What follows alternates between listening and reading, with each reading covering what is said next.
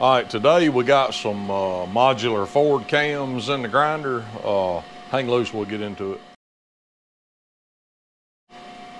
So we had a customer who sent in a pair of, these are 3-valve, yep, 3-valve modular forward cams. And these are actually, I think they're comp, maybe not, I think they're comp cams. So we see this all the time. So what happens is people, or these reman shops or head rebuilding places, the cam, the cylinder head has no cam bearing. It just rides on aluminum. So the solution is, and when what happens is when it dies from lack of oil or whatever happens, and it galls the actual board that the cam rides in, it hurts the cam journal and it tears up the cylinder head at the same time. So what these reman places do is they'll grind the mains, just like we grind a crankshaft. They'll grind the mains on the cam down to 10 or 20 or 30, whatever it takes. And then because of the bearing shell thickness, they bore the head out and put a bearing insert into the cylinder head.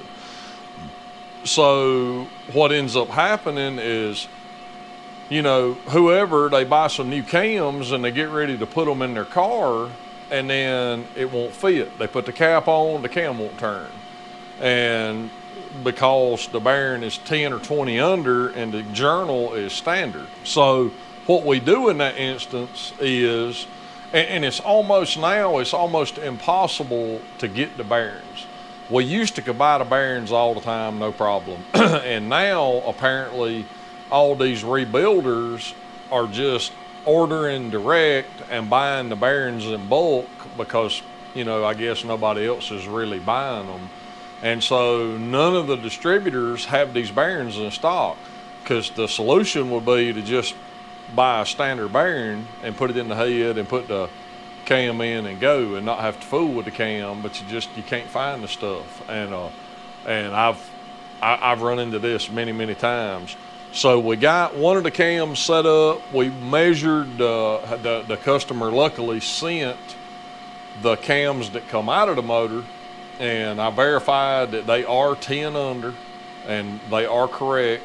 And so we got the first cam in the grinder set up, and we got our in-process gauge set, and I'll do one journal or so on camera, and then I'll bring you back when we get both of them finished up. But that way you can just see what we have to do here.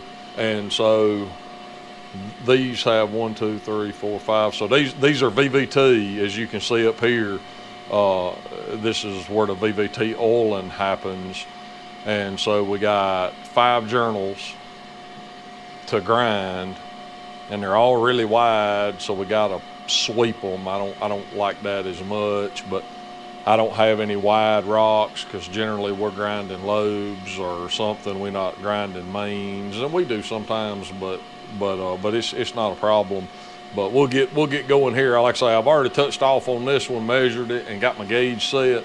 So I mean, we ready to grind.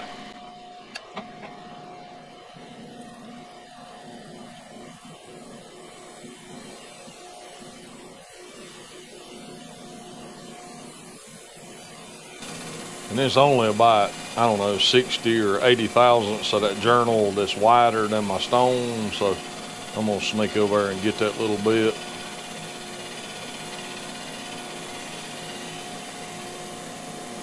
Yep. And then we'll come back over centered, because the bearing's not actually nearly as wide as the journal. So it don't even need to be all that, but we just gonna get it anyway, so the whole journal's the right width.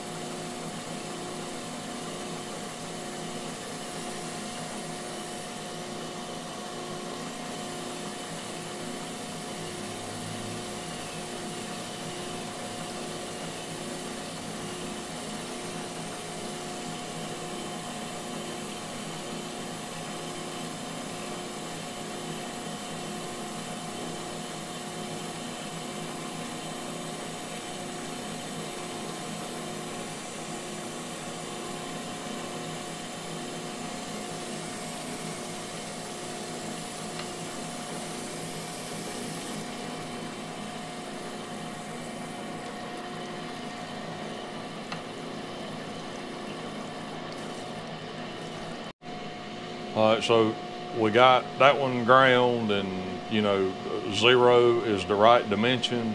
So now we can just come to the next journal, and then we grind, you know, till the needle gets to 0, and so we'll just continue that on until we finish up, and then when we get them both finished, we'll bring you back and show you the finished product.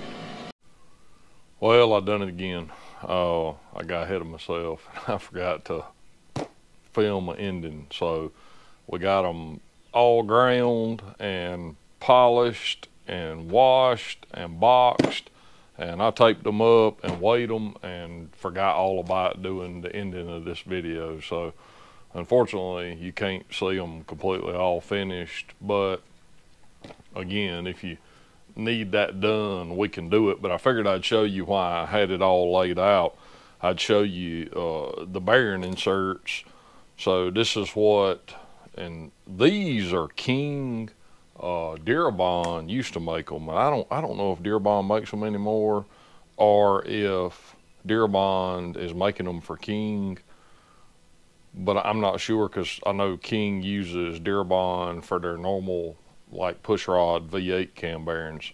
So anyway, you know, obviously the housing would be bored to accommodate that difference, and then these inserts are just dropped in just like rod bearings. So that's how you repair. And I mean, if it's not real bad and you have a honing mandrel, you can just cut the caps, put the cap back on, and line hone the cam tunnel just like you would the mains, you know.